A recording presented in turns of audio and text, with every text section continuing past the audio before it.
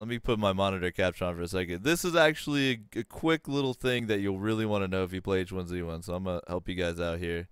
I'm gonna even turn this into a quick little tutorial. All right, so take a look.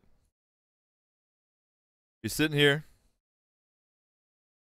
and H1Z1 has just crashed because the newest client has this problem where it can crash sometimes. It's like a hard lock, you know?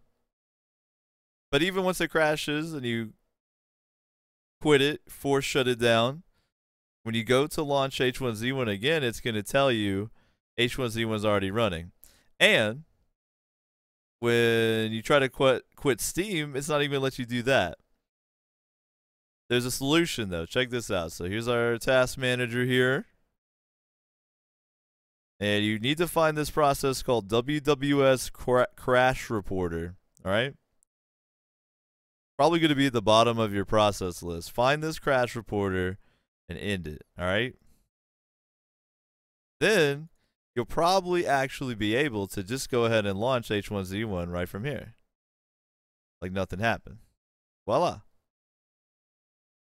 So if you encounter that H1Z1 bug and then you can't relaunch your client, just launch processes, go find WWS Crash Reporter in that process, and you'll be good to go.